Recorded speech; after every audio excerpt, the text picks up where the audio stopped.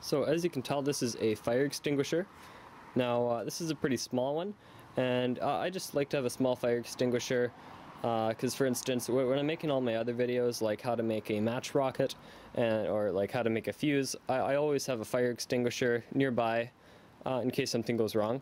But not everybody has a nice small fire extinguisher like this, and they're really handy because it's a bit of a pain to haul around like your 8-pound fire extinguisher. So today I'm going to show you how to make a fire extinguisher out of a water bottle.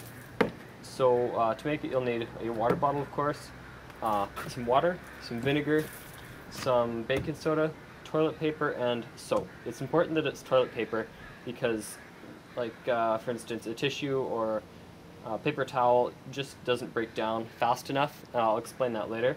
But anyways, let's get started. So the first thing you'll need to do is unscrew your cap and drill a hole in it that's about 3/16 of an inch big, as I've done. And by the way, I'm just using an average sized water bottle. If you want, you can use one of those big, like 1-liter pop bottles, but I'm just using a smaller bottle for this fire extinguisher. So basically the first thing we're going to do is take our vinegar and fill our water bottle up with vinegar. Let's see.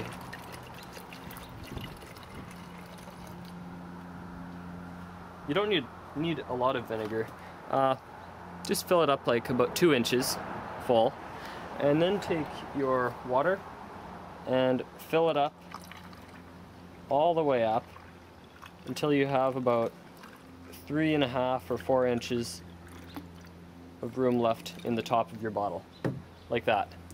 Actually, I might put a little bit more vinegar in that. But again, this is where you can just play around with the amounts. I found this seems to work pretty good. So you're filling the bottle up about 2/3 full, and out of that kind of mixture there, it's about 1/3 vinegar and 2/3 water. So we'll just set that aside for now. So now take your toilet paper and just tear off about two sheets of it like that.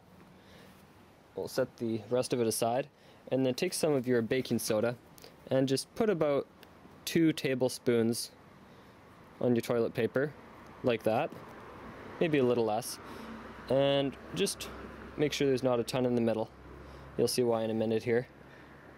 And you just want to roll this up. This can be a little bit hard sometimes to keep it from coming out the ends, but yeah, just do your best to roll it up here, like this. There we go. And then grab your ends here and just fold it in half. Now you don't want to just squeeze it in half because then the toilet paper on the bottom where the seam is, it'll break. You just want to kind of work it down there till you can basically fold it in half like that. So now we have our little sack of baking soda, and I'll show you how to put it in the bottle. Alright, so now I'm going to show you how to put the sack of baking soda in the water bottle. I'll warn you that this is the hardest part of making the fire extinguisher, but as long as you didn't use too much baking soda, it should be fairly straightforward. I forgot to tell you, what you want to do is just squirt some of your dish soap into the water bottle, into your mixture here. It'll just help everything foam up when you shake the bottle up.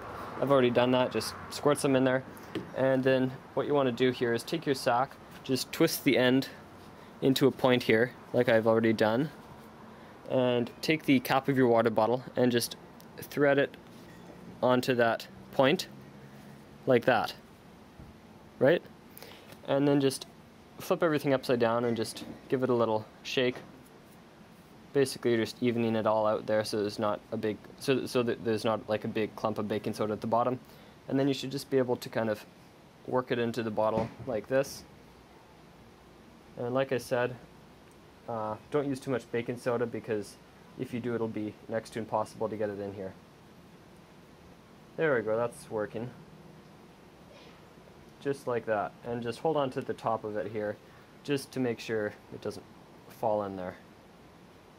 And then you can just screw on your cap carefully, like that. So that's it, it's done. Just make sure you don't shake it too much.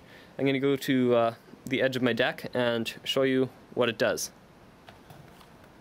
Alright, so when you're ready to use it here, you just push this little stub of toilet paper back into the bottle and shake like there's no tomorrow and just point it at your fire, and well, you'll see what it does.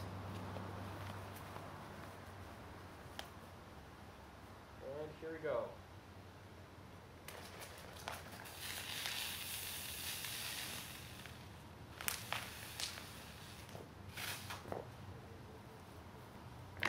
That's it.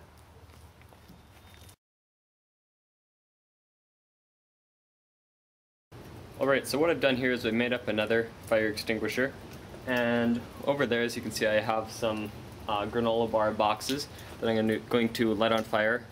I'm going to use this lighter fluid because it's just rained out, so they're not going to light that well on their own. And it's also a good time to light stuff on fire because everything's all wet and I'm not going to start a huge fire. So anyways,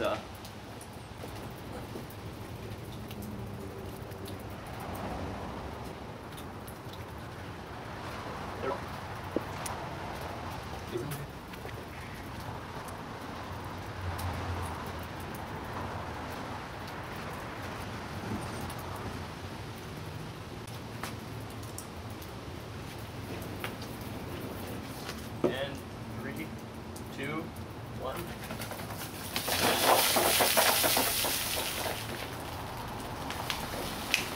Just like that. So you can see it'll easily put out a fire that's like 2 feet in diameter.